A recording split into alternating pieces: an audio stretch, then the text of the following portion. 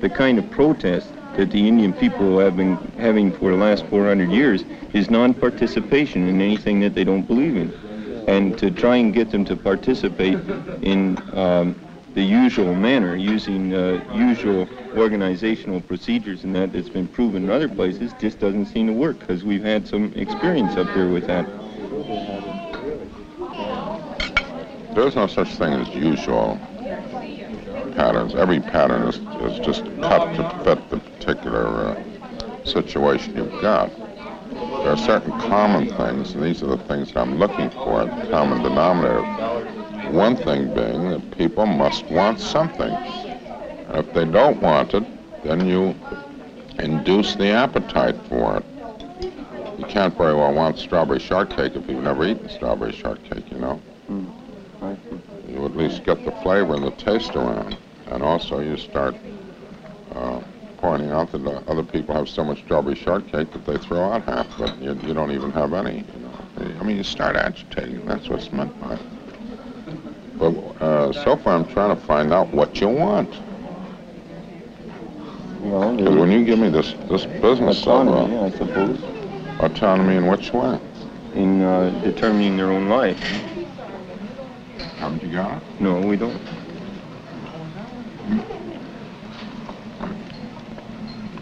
Where don't you have it? Well, because we happen to have in Canada something called an Indian Act. And that Indian Act determines the kind of roles that we play in Canadian society. And that Indian Act wasn't produced by Indians, but was produced by white people for Indians. Now, under the assumption that Indians were a dying race and that sooner or later there would be no more Indians, so as a protection to them, they developed this act. But now we have a situation in Canada where Indians per capita are the fastest growing group of people in Canada. And the Indian Act now is meaningless to them in terms of what our own future has for us as a people in Canada. And the kind of role that we wish to play in Canada as being determined by something that was produced 100 years ago. And so if you ask what the Indian wants, he wants a change in the Indian Act. But the usual methods that are used to get things changed. Do Indians generally on a reserve know what the Indian Act is? Well, let's say they know what effect the Indian Act has on their lives, but they don't in generally know all the language of the Indian Act. And they know the effect? Why, sure, because they live under the effects of the Indian Act. It affects their whole lives. The Indian agent is not much different than the warden in a prison. The Indian agent runs and controls their lives on the Indian reservation. And he is given his rules of conduct by a bureaucracy called Indian Affairs, who get their rules of conduct from legislation called the Indian Act. Now, it takes the Canadian people to change an act in Parliament because we have no Indians in Parliament. It's all white people in Parliament. So we have to convince white people to do things for us, and this is where we get balled up, because it's very difficult to convince the white people to make these changes. Well, it's very difficult to convince anybody. As a matter of fact, I don't know historically. When any people have done that, you're asking us to go do something for you. Why the hell should we? You want it bad enough? Why don't you go organize and go fight for it yourself? Then you want to come along and ask us to help you. That's another situation. But while you're sitting on your creative rear end over there fishing and expecting us to go ahead and carry the ball for you, this just doesn't add up. Well, I what think you're saying is that interpreted what I said. But you know what I mean.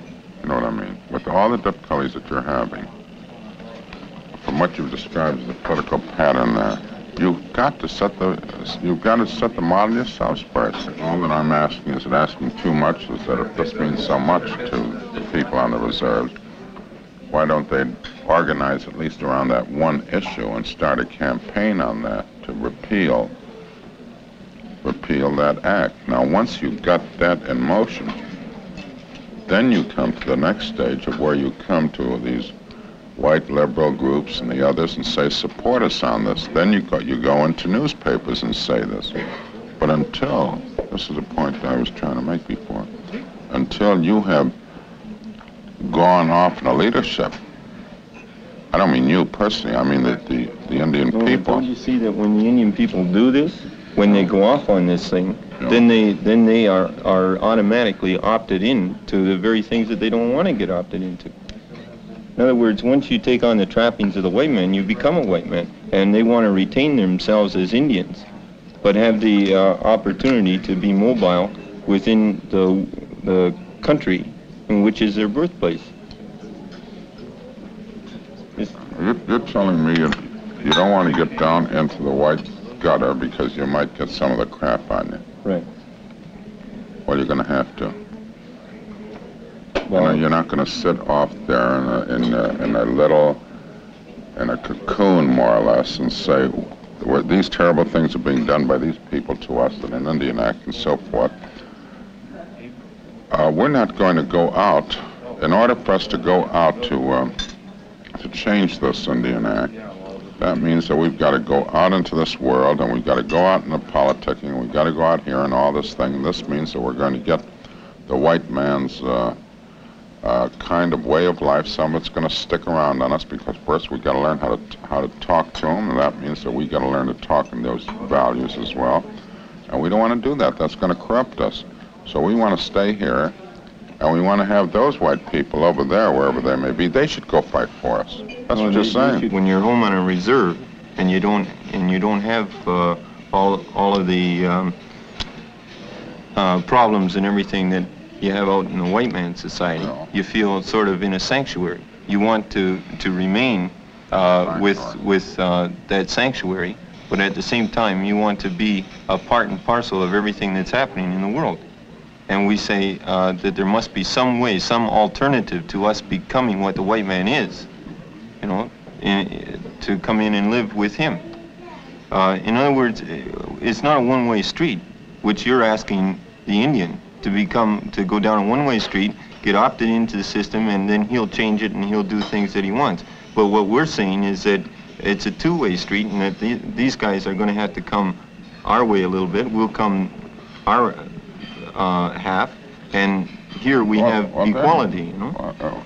Well, they'll come the other half of the way. They're not, white people aren't interested in going to live on a reserve or any of that stuff. You know that.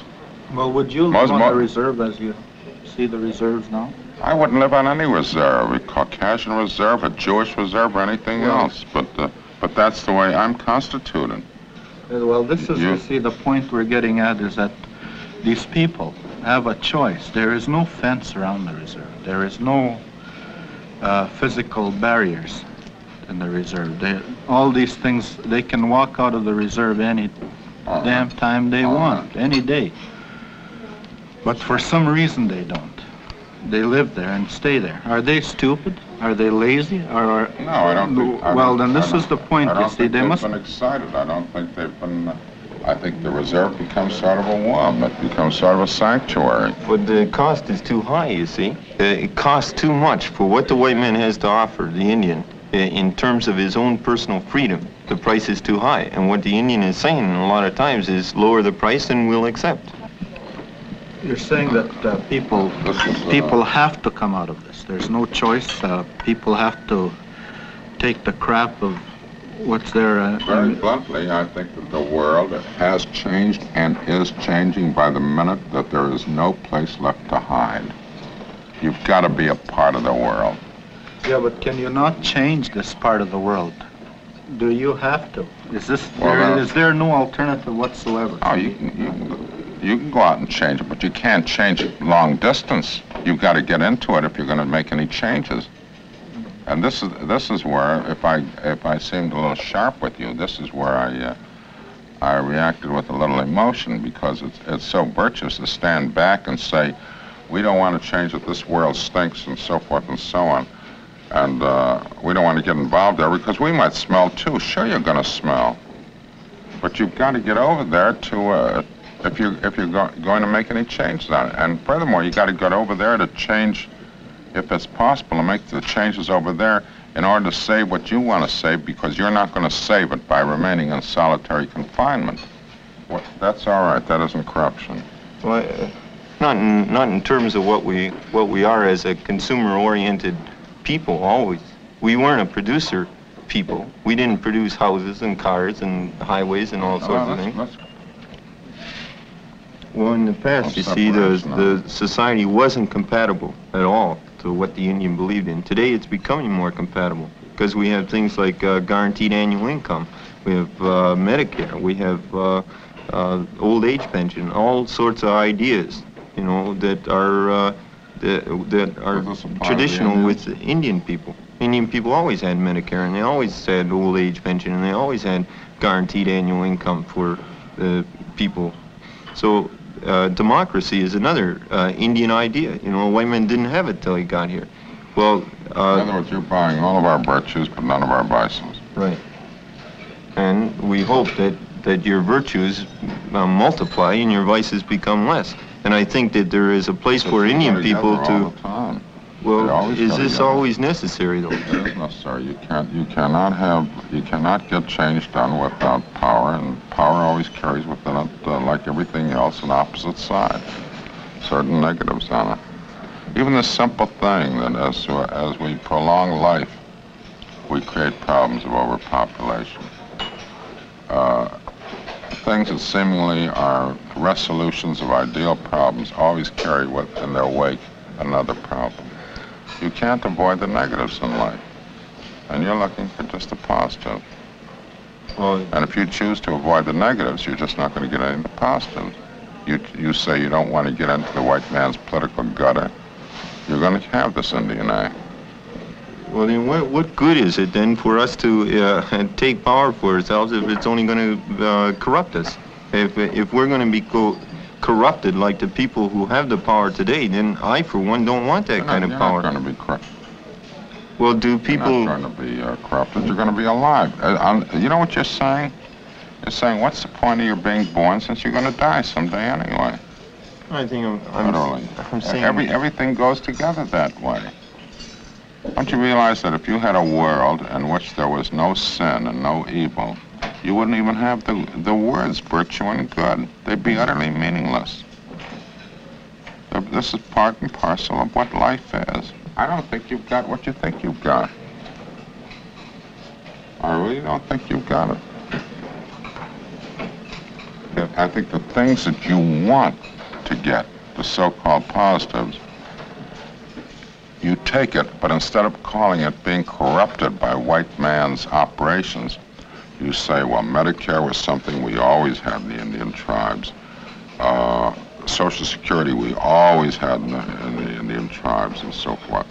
And you take these things and you stitch them. You reach far out for them in a sense. You stitch them into your own culture and you say, these were ours. And the white man developed them in a different form. And we take them. And I think when you say that, and even before you get around to that, when you come down to welfare, that the white man took away our buffaloes, he corrupted our waters, he robbed us of our lands and so forth, and therefore, instead of our taking welfare from, literally being beggars, and saying, support us, you know, which is what the situation when you're on welfare. You construct a whole rationale about how, since all this has happened, the white man now becomes like nature. What you're really saying, if you really want to talk straight on it, is he robbed us of this stuff.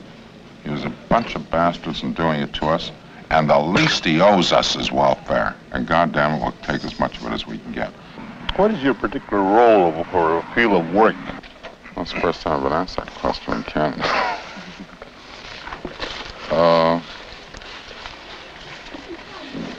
Going to communities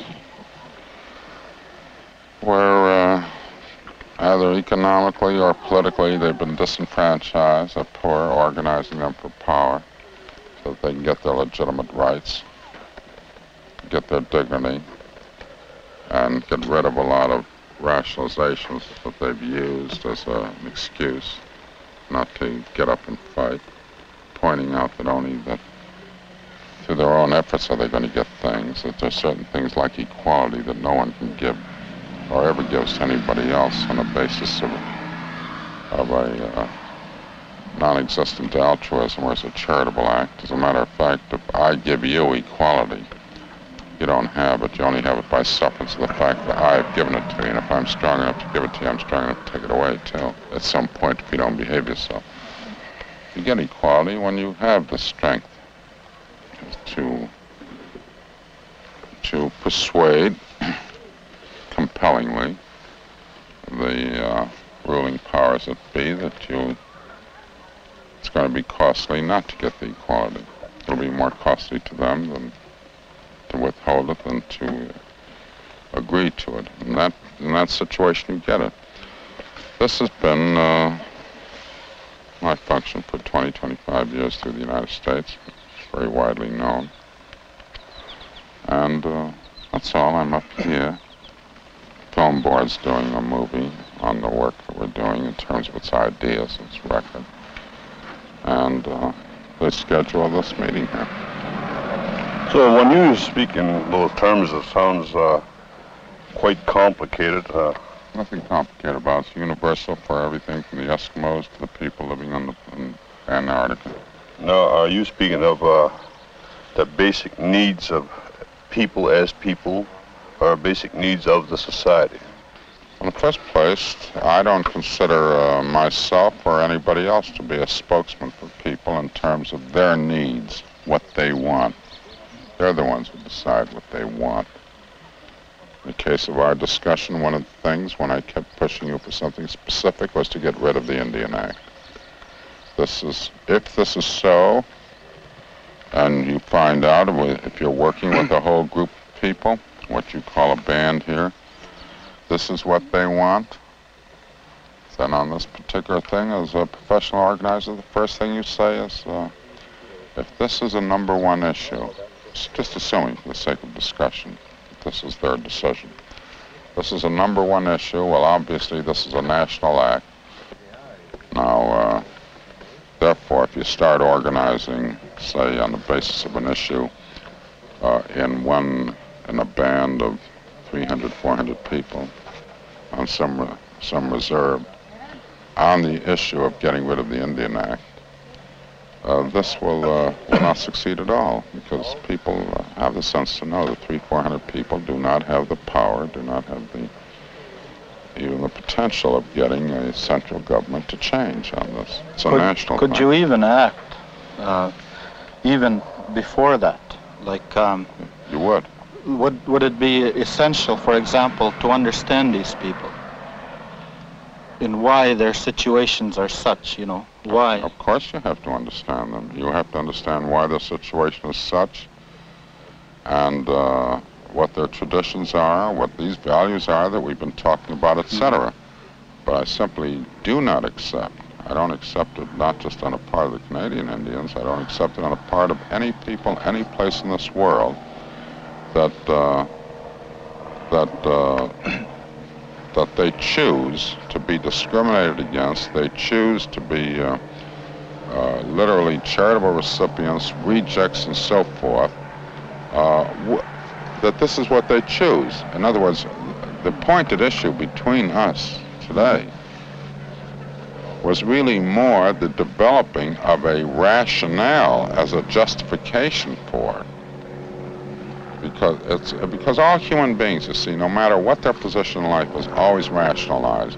I think what you have is a people that really, it's more a case of their being defeated rather than holding on to these little values that become rationalities rather, or rationalization. I think what I would suggest then is I can't believe that in large groups of people that everyone is that defeated.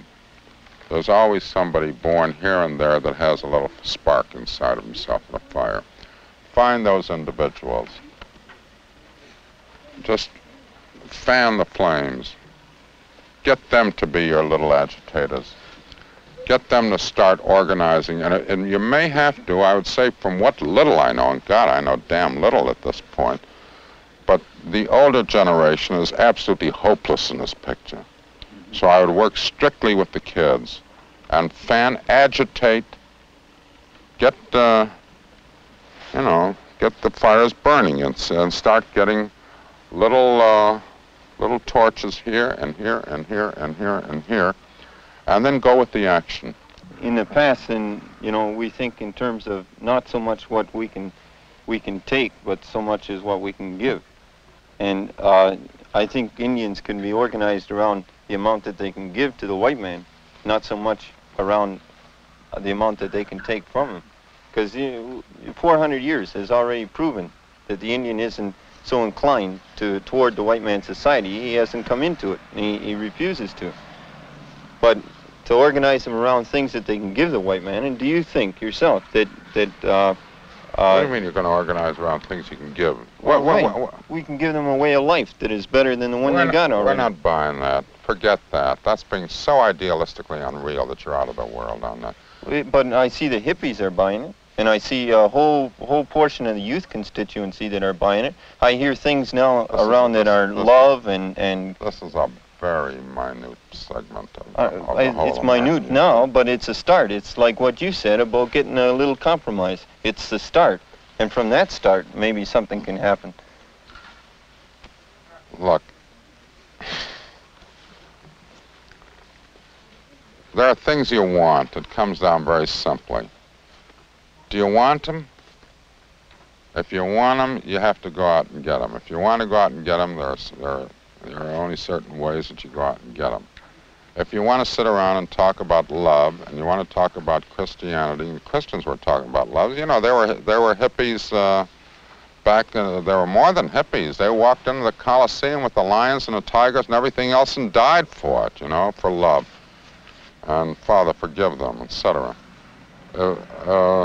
If you want to do it that way, I mean, go ahead. As I told you before, this is the kind of thing that the white society would love to see you do, because they know you're not going anywhere, and it means that they can go on doing what they want without being concerned about making any changes. You don't think they'd love to see all the Negroes in America living on their reserves?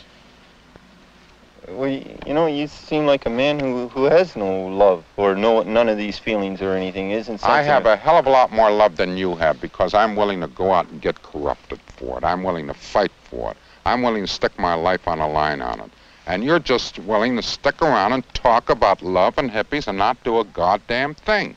Yeah, but that's not true, you see. The hell it isn't. We wouldn't be talking about it this way. Well,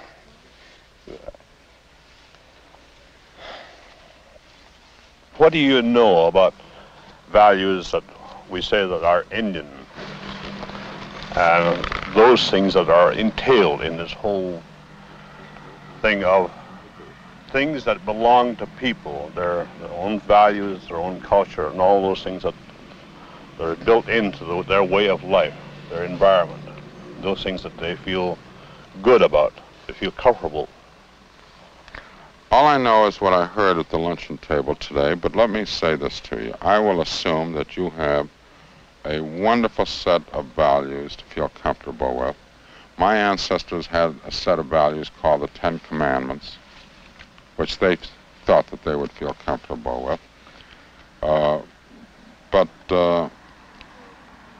in the world as it is, the rest of the people in the world will only let you have as much of your own values as you're strong enough to keep. And you can only get changes as you're strong enough to get them. And as you have the ability to act on it. It is impossible, believe me on this one thing, it is impossible to chart, regardless of what procedure you're using, to chart an orderly plan of organization. A very disorganized manner in the beginning. But actually, in the beginning, you use the opposition as your main organizer. You literally provoke them into actions against you that will irritate more people and get them moving. I wouldn't bother to do anything. You know what your young friend ought to do over there? He ought to organize all the Indian reserves into the hippie movement. Well, maybe that's what all the Indian reserves want, if they all want that, you know. The Indian hippies coming out of Canada, this may be the answer. Well, if that's what they want, it may very well be the answer. I mean, following your own statement, like these people sit down, they say, look, we all want to be hippies. You'll get the biggest tourist trade, and that'll solve your economic problems. No, but I mean, look, you're making fun of it. I'm not making fun. I'm being dead serious. I'm telling you that if you turn the Indian bands into big hippie camps, sort of, so when you have your powwows, there are big love-ins and so forth, you will get the American tourist trade with millions of dollars flowing right in here. What if they don't want $1 million? I'll take it. No, but see, here you are. You're not serious. You've got to start from where you are. This is the world you're living in. You can't just say, a world of self-interest, I don't want it. I want a world of altruism. A world in which the right things are practically always done for the wrong reasons. This is an immoral world. I don't want that. A world in which there is no such thing as the best. It's always the least worse. I don't want that kind of a world. You can go on and on. This has been the constant business. But you've got to start with the world as it is. You're taking the position of that old story of the guy who's going through the country. He's driving an automobile and he stops and asks a native how to get someplace. So the native gives him a whole set of complicated instructions. And going this way, this way, this way. And finally the native looks at him and says, but you know, mister, if I were you, I wouldn't start from here. Go start from someplace else. When you say that there is a government over there and the only language they understand is the language of power, of votes, and so forth, and of a change in public climate. Therefore, if I want to get rid of the Indian Act, I have got to mobilize enough opinion, enough political power, and enough sympathetic supporting climate from other parts of Canadian society so that they take a look at it and then they go ahead and change their policy. But in order for me to do this, this means politicking out there. It means lobbying. It means all these things which are so-called corruptive, as you put it, well, from your point of view. That's the way you're going to do it. What are you going to do? Wait for a divine revelation to hit them? Well, what would you do if you came here to an Indian reserve? What would you do? I'd say to the people, this is the way it is. What if they say no? You're going to shoot them? No, and if they say no, I'd say this is your business, and every people deserve what they want and what they don't, what they're not willing to stand up for. Well, when you're telling me that you take on the if you want certain kinds of things, you have to take the corruption that goes along with it and all the killing processes and everything that go along with it. And what I'm saying is that there must be a way that we can preserve the things that we want, and if that means preserving the spiritual nature of ourselves, that how is it that we can't have that and have the other things also? I'm not saying you can't have some of those things. I don't think anybody ever gets seduced who doesn't want to be seduced to begin with. I don't think there are certain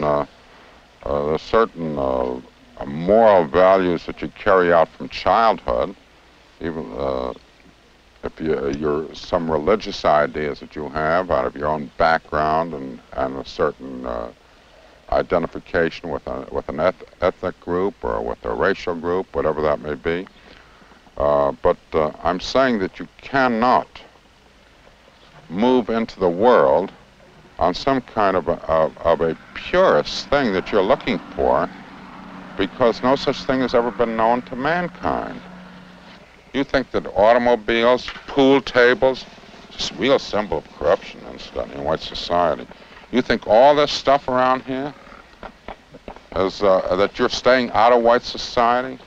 You talk with me, which the establishment regards as one of the most corruptive individuals, and how you go about getting change, because they don't want change.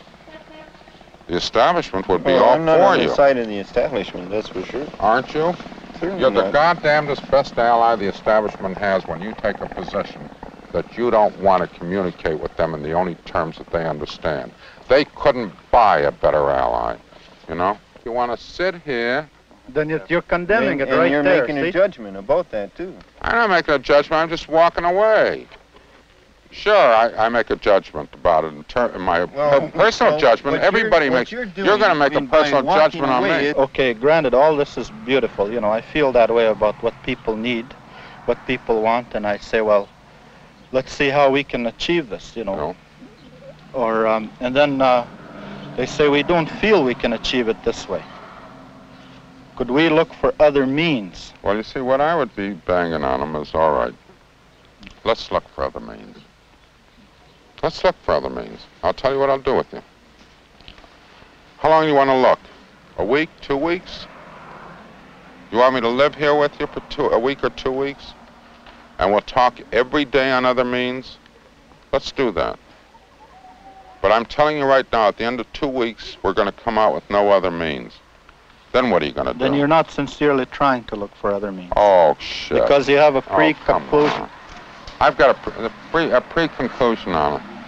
You know, that's crap. You're just making No, it up isn't words. crap. Oh, you said after 2 weeks well, we're going to come out out with this. Look, I've been in it for 25 years. If there were any other means, I think I'd know them. What the hell do you think I'm going to do? Have a revelation in the next 2 weeks that's suddenly going to flash something? Well, why not? I don't know anybody. You know, I mean, why not? Just let's ask why not. All right. I mean, these people, I mean, you're superior to these people you're going to talk to completely. For 2 weeks, you're going to talk to them, but you know the conclusions you're going to arrive at. I'm saying These people don't mean a darn thing because you're going to tell them what it is. You say you're going to talk to you for 2 weeks, but I know how our conclusion is going to come out anyway.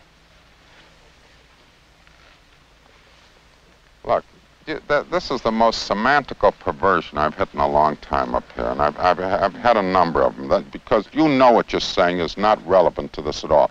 Let's put it in your terms, and I will sit with you for 2 weeks. We will try to find an alternative. What if we don't? What are you going to do then? And put it to you on that basis.